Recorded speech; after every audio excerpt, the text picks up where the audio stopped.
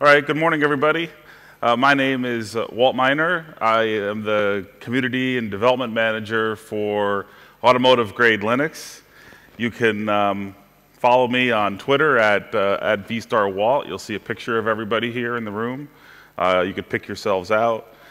I've been with the Linux Foundation and Automotive Grade Linux about 3+ years now, and most of my message today is about collaboration. AGL, I think you'll find, is one of the friendliest projects for working on with developers. We have a lot of developers who pitch in and help out. You'll find that we're always more than happy to help people come onto the project, and we really love working together. We had an all-member meeting last week in Dresden, about 2 hours away from here by train. We had about 150 developers come together. Everybody got a lot of work done, had a lot of really good meetings, and really helped advance the project. So that's really the message of today.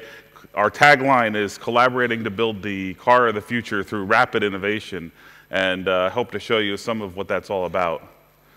So, Automotive Grade Linux, we're nonprofit. We're an open source project based with the Linux Foundation itself, and we're really working on rapid innovation of vehicle software throughout the vehicle. We're working to build a single platform for the entire industry where an OEM, someone who makes cars or a tier 1 supplier to that OEM, can take AGL and have about 70 to 80% of a starting point for a production project. Our mantra is code first. As with any open source project, commit early, commit often. And really, we aim to reduce fragmentation in the automotive industry by combining the best of various open source projects that have been formed to work in the automotive industry over the last 10 to 15 years.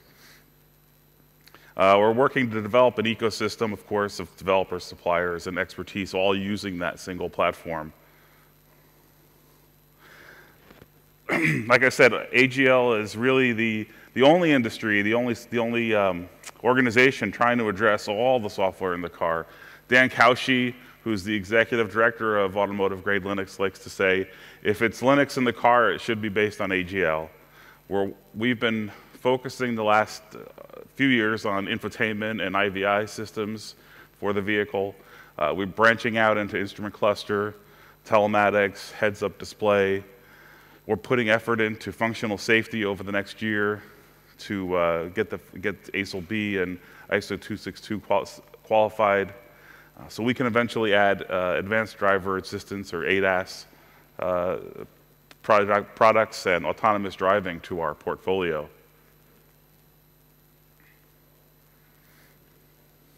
And like I said, AGL is a code-first organization, so we don't spend a lot of time on specifications, but that doesn't mean we don't spend a lot of time on documentation. But specifications, as we've seen in other automotive industry initiatives, specifications have led to fragmentation as different companies end up implementing those specifications in different ways. And there's been numerous examples of this in the automotive industry through the years. So just to kind of give some examples of collaboration within the project, this is the list of the top 25 Git committers so far this year on Automotive Grade Linux.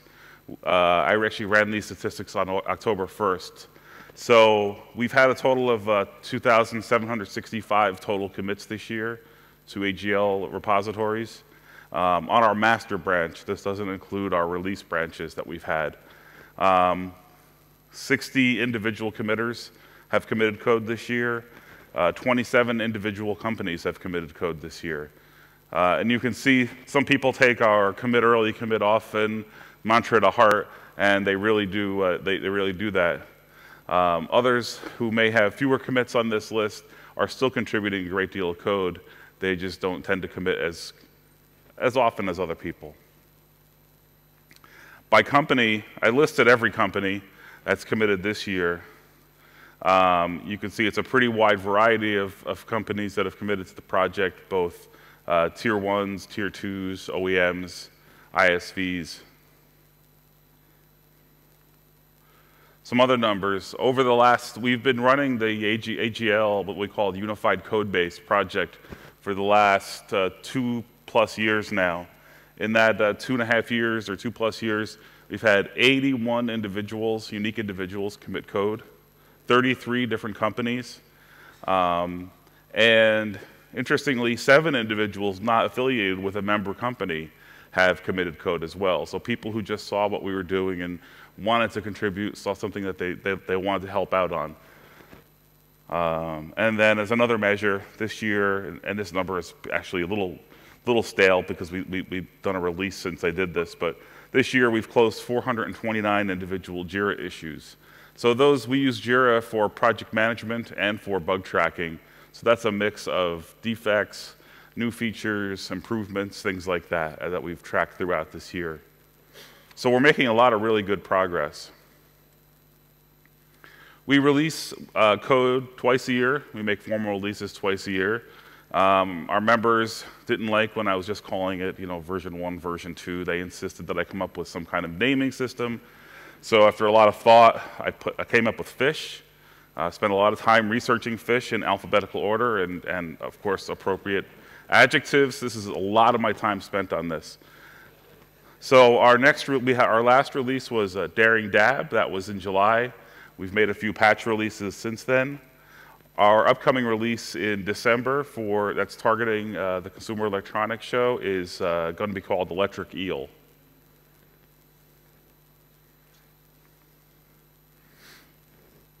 And you can see we released the Daring Dab release in July, and since then we've done 2 patch releases, 01 and 02. We plan on at least 2 more through this year and into next year after CES. Electric Eel we're targeting for the middle of December.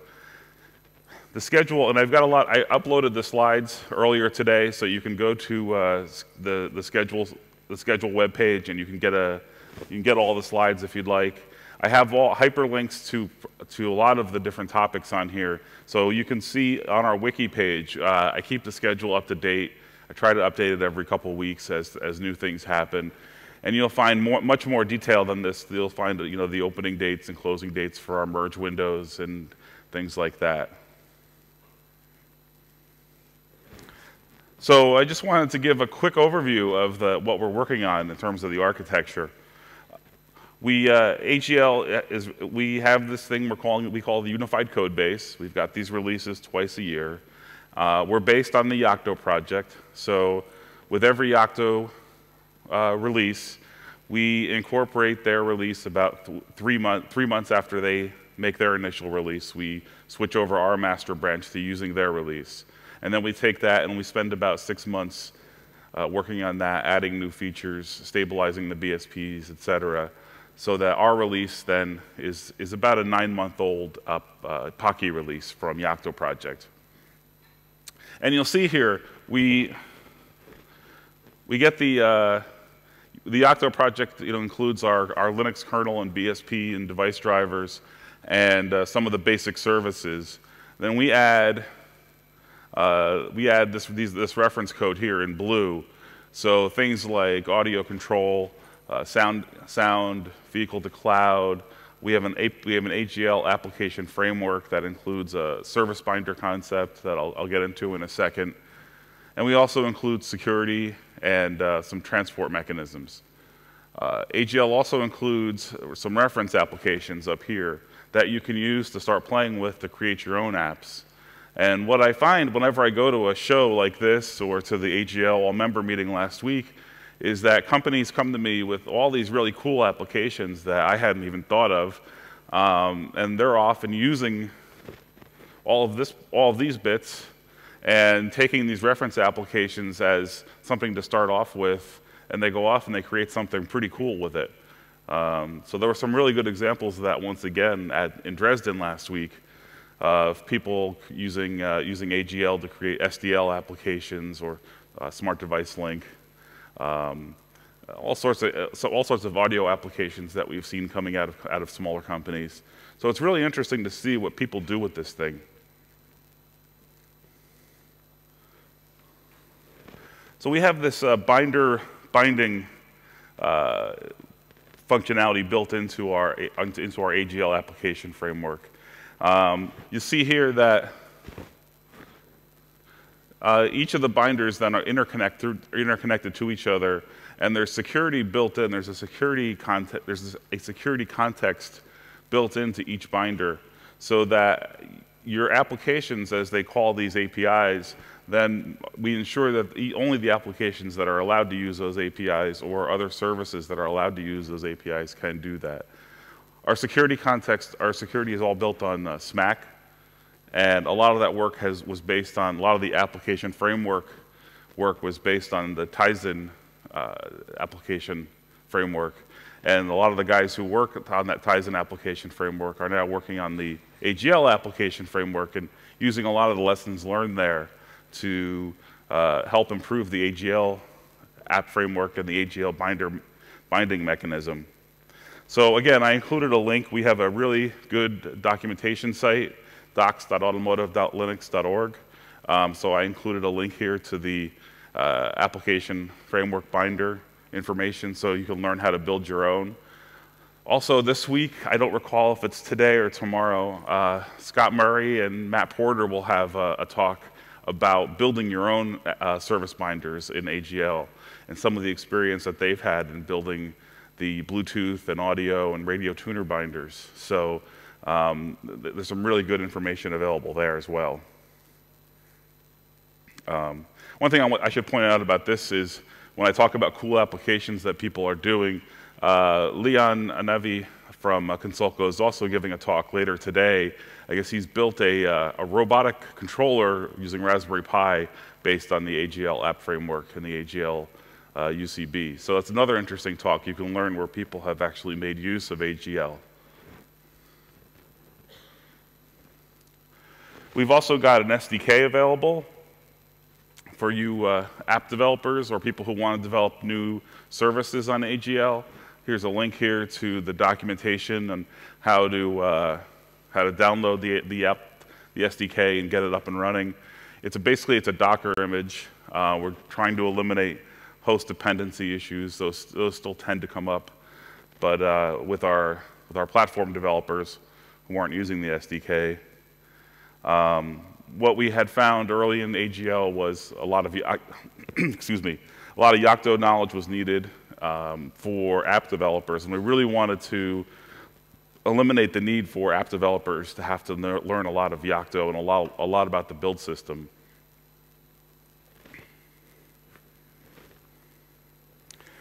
So I presented this to our advisory board last week. Our roadmap for this year, just wanted to run through the roadmap for this year, what we accomplished and what we're looking to accomplish next year.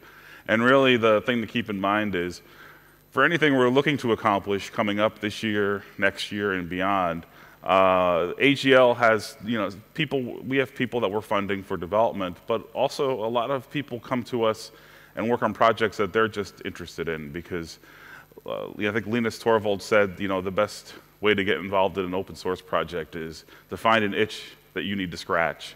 And so really, we've had people add code to the distribution based on something that they wanted to work on. So by no means are we limited to just doing these kinds of things in the next year or two.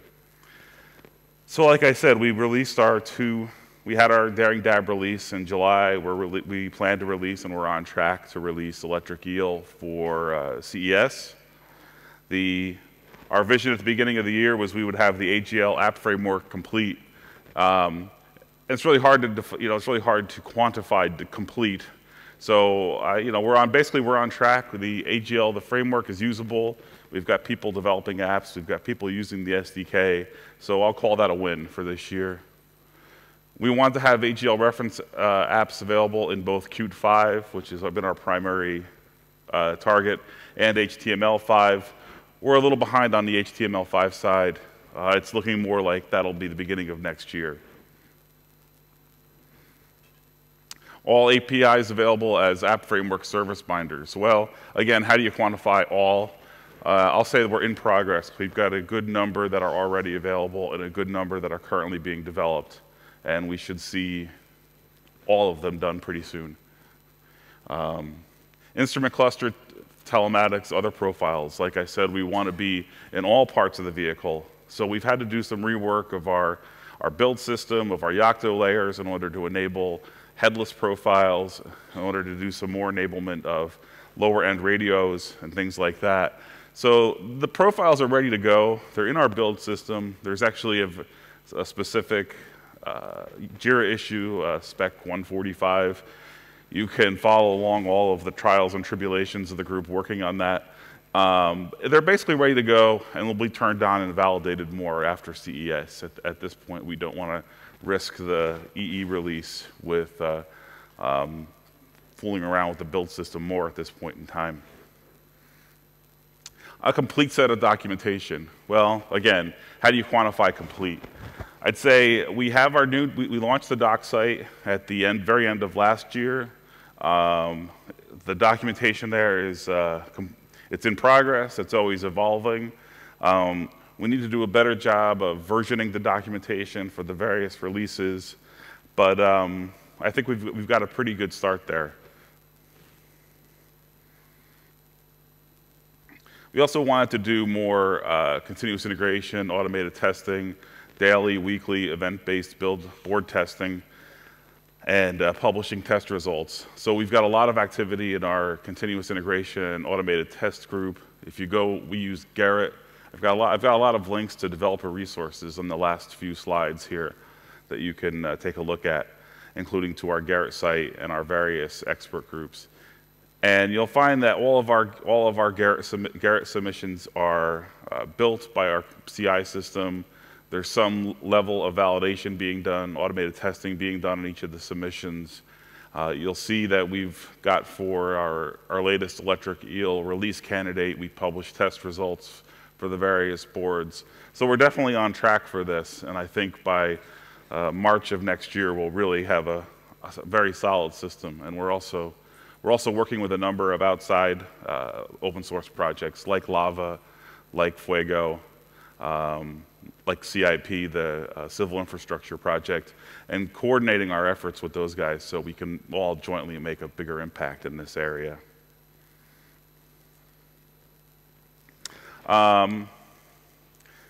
Vision for next year, really, we're seeing a lot of interest in major content providers to bring that content onto the AGL platform. So hopefully in the next year, we'll see people like Spotify and Amazon and Comcast and streaming providers in the US coming on board to AGL and making their apps available to the AGL community. We're seeing a lot of interest in this area already. We've had a number of OEMs that are interested in porting legacy apps to AGL, so basically making sure we've got all that enablement in place and start seeing the first of those apps being ported in 2018. Two releases for next year, Funky Flounder and Grumpy Guppy. Spent a lot of time with these names. Functional safety, advancing our functional safety initiative. We've got a lot of different ideas on how to accomplish this, and we just need to invest some time and some resources into getting this done.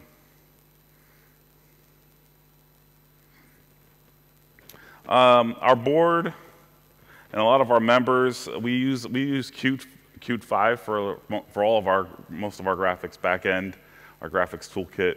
So our board and our members really want to see us move to more of a true open source toolkit.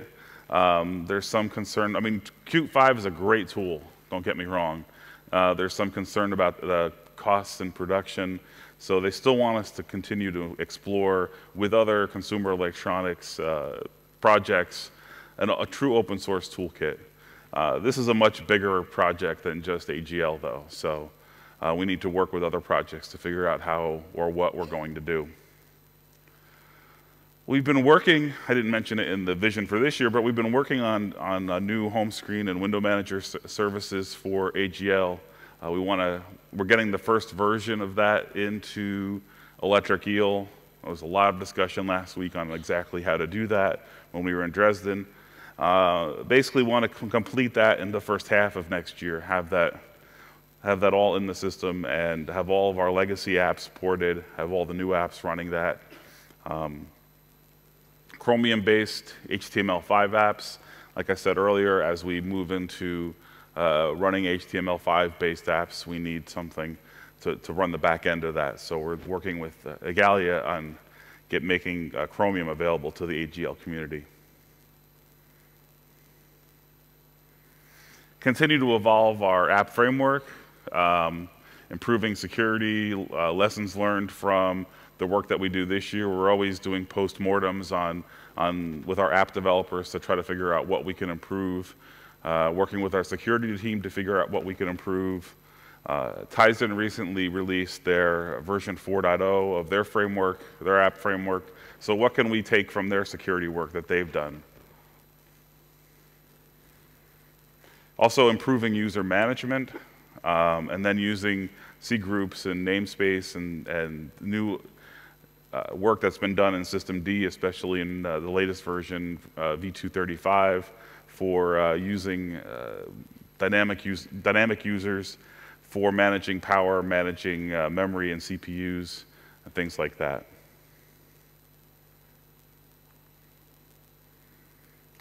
Another part of our vision for next year, having I'll call it a sustainable audio solution. We've been using some pieces of the Genevi, which is another open source project, using some parts of the Genevi Audio Manager.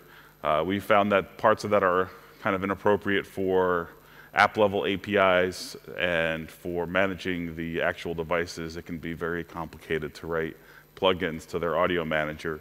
So we've got a lot of work in progress. We call it the AGL Advanced Audio Architecture, or 4A. Again, I come up with these really cool acronyms, 4A.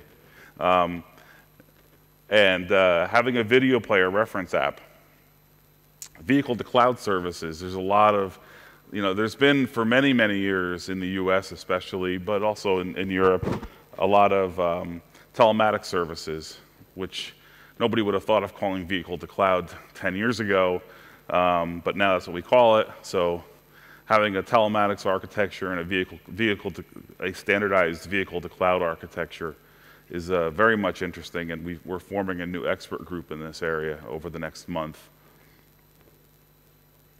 Speech-to-text, text-to-speech services. Not that we would have a speech engine integrated into AGL, but what we would have a common API where different speech providers could then plug in their engine, and our apps could then develop to those specific APIs that we provide. We have an ongoing reference hardware system architecture effort being led by some of our OEMs. We have 10 OEMs in AGL, pretty much all the Japanese OEMs, plus Mercedes-Benz here in Europe, Jaguar Land Rover here in Europe, and Ford in the US. And they've been working on defining what the system architecture of the future is in vehicle for not only IVI, but also telematics and ADAS and things like that. So they've released the initial version of that document, and we'll be continuing to review that and figure out the takeaways from that document that we can use for incorporating that into the software.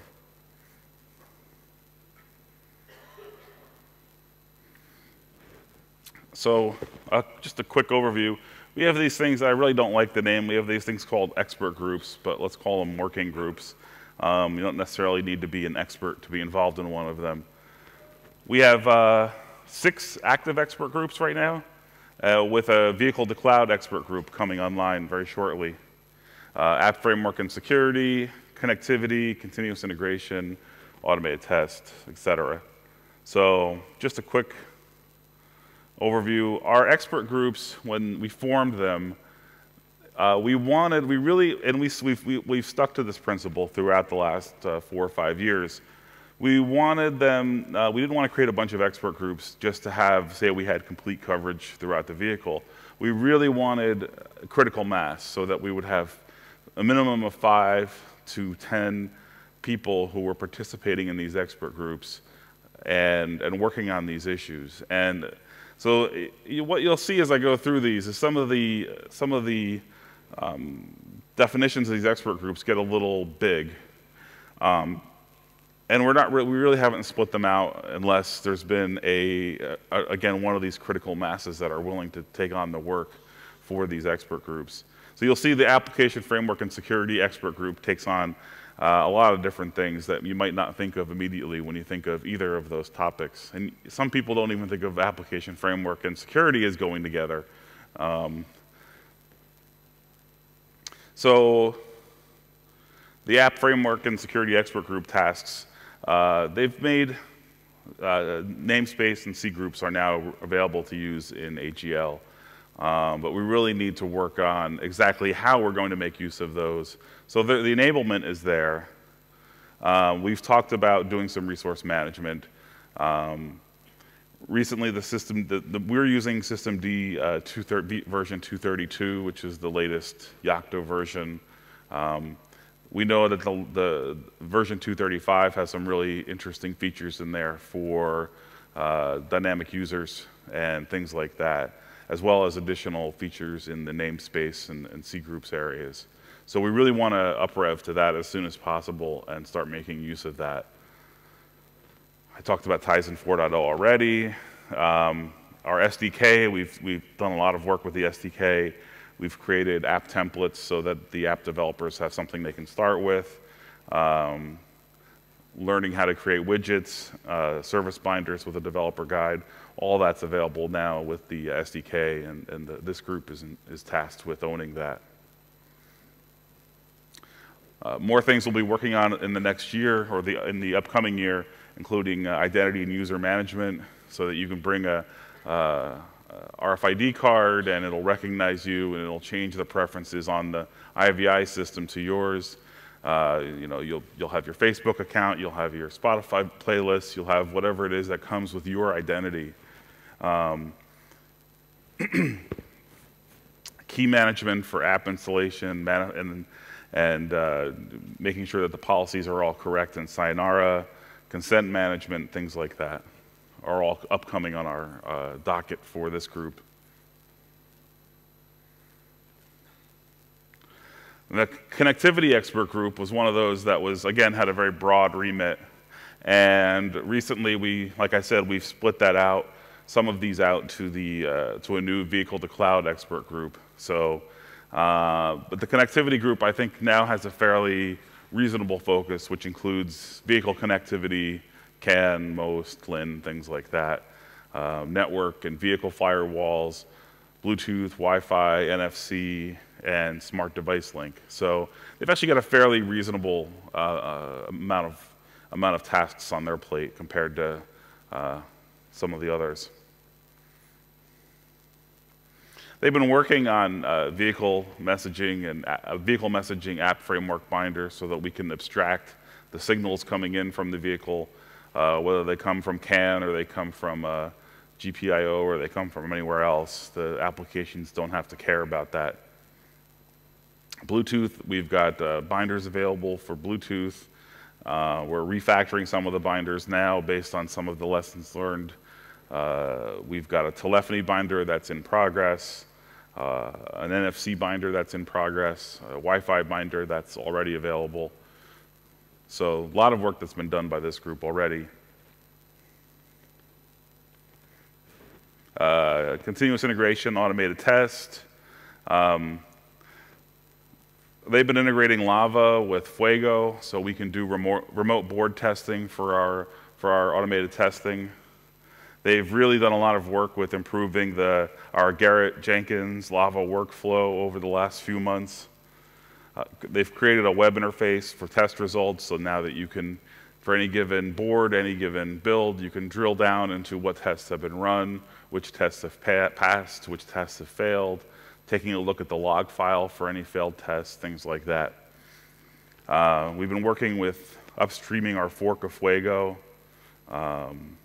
We have a concept of the lab in a box so that companies or individuals will be able to take our test environment and our test cases and move them inside their firewall and run the tests inside their firewall without having to.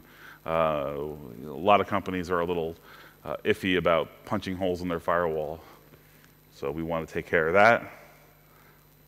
Eventually, we want to add some static code analysis tools. That's been on our plate for a while, but we haven't had a lot of time to look at that yet.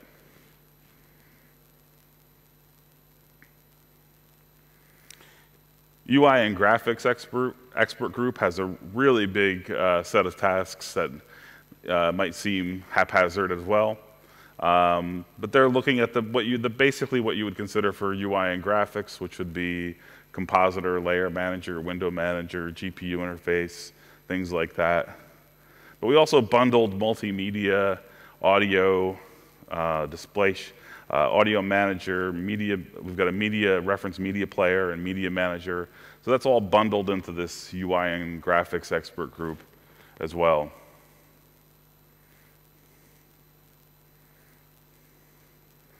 So they've been working on updating everything to Wayland 2.0, refactoring the home screen in the window manager, updating the window manager for better secondary display support, as well as updating it to include the ability to have multiple apps running, owning parts of the display and running their parts of the window.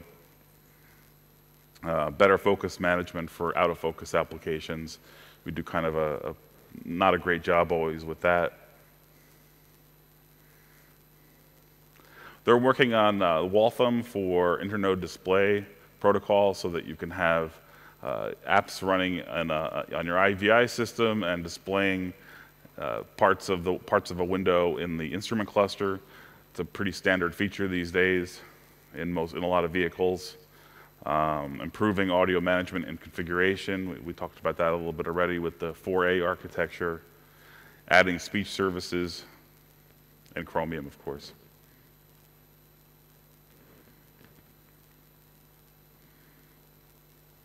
So we're looking to bring this vehicle to cloud expert group online in the next month or so, including we need to take a look at the overall use cases, telematics, personalization, end-to-end authentication, things like that.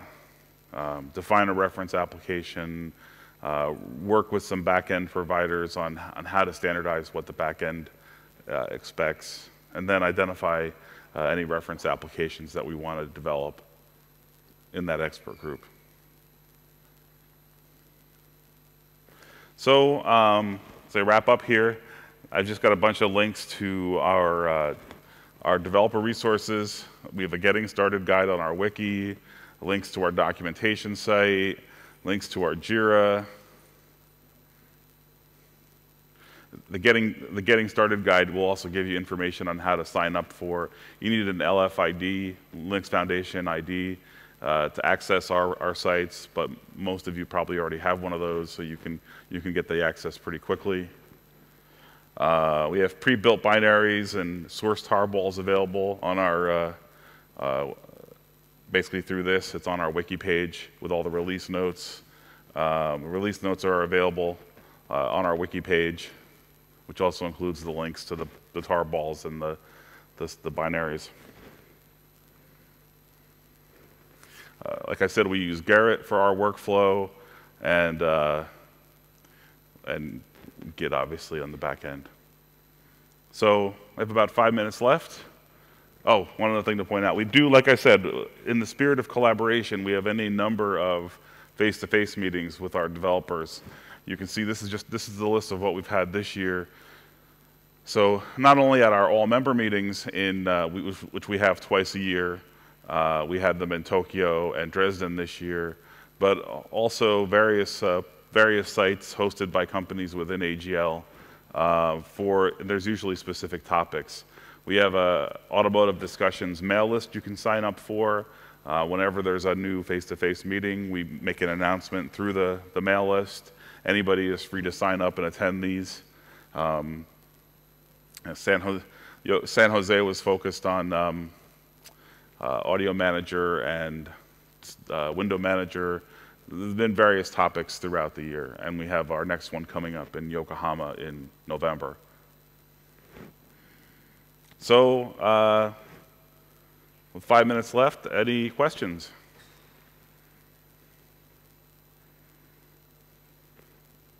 There's one over there.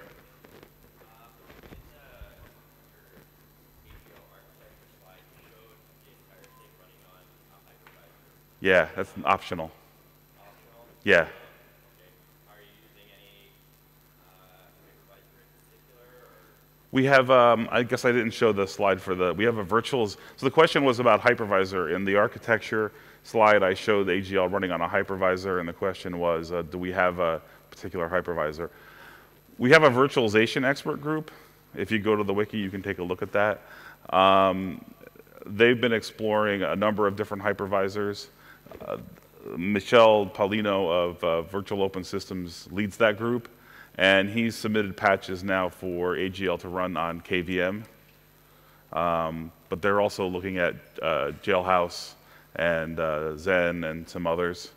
So one, and I should have mentioned this, one of the topics in the next month or so is having that expert group kind of take a step back and explore what the real use cases are for hypervisors in automotive, and create a white paper, and then create a white paper that will release early next year, and then use that to drive the work of the virtualization expert group throughout 2018.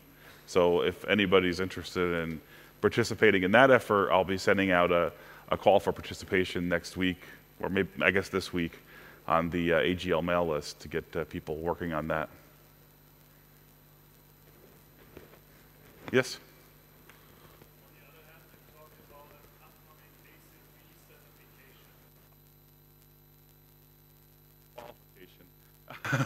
certification. That's a great question. I don't have the answer. Oh, I'm sorry. He asked. He says we're talking about. I had in my slides. I talked about an upcoming ASIL B certification. How are we going to accomplish that with Linux? That's a great question, and that's what we need to figure out. It's a big, big topic, and really, is there a hypervisor there that we use just to isolate Linux? Is there some kind of scaled down version of Linux fully documented? That's what we're working. That's what we need to figure out what we're doing.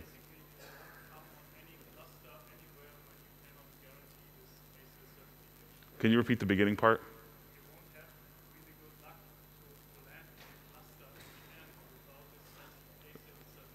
The comment was we wouldn't have any luck getting into a cluster without that kind of certification. Yes, I agree. Any other questions?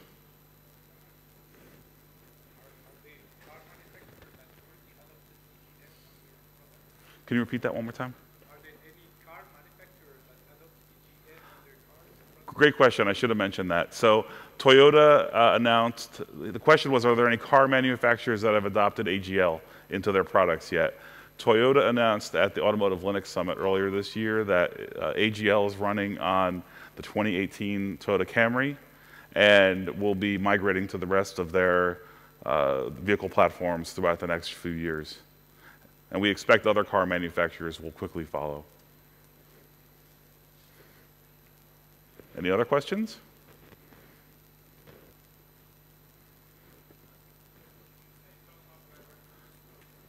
I can't hear you. We have, the question was, do we have a hardware reference platform? We're running, basically all of our code is available on a number of the eval boards, hardware eval boards from Renesas, from Intel, TI, the Vayu board. What we want to do is use the system reference hardware system architecture team to drive to a more automotive looking hardware architecture where we truly have the startup from, say, NAND flash as opposed to an SD card, and have some of the real wake-up circuits in there. So we're working towards that. But right now we are available on about 8 or 9 different boards, and you can find all of those on the wiki page.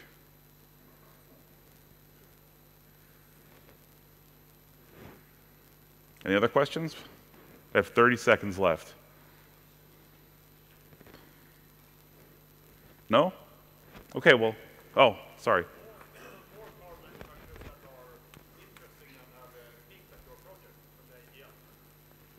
How many? Are there more car manufacturers than Toyota? Oh yeah, so are there more car manufacturers than Toyota? There's a total of 10 manufacturers that are involved with AGL. Most of the Japanese ecosystem, Toyota, Honda, Nissan, Subaru, Suzuki, I'm sure I'm forgetting somebody. Daimler here in Europe, Jaguar Land Rover, Ford. So there's quite a few. And Mazda as well in Japan. So I expect that they'll be migrating, we expect that they'll be migrating their platforms to AGL very, very shortly.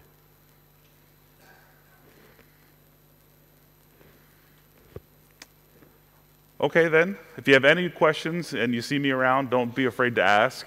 There's a number of really good AGL talks this week as well that you can attend and you can ask them questions. Thank you very much.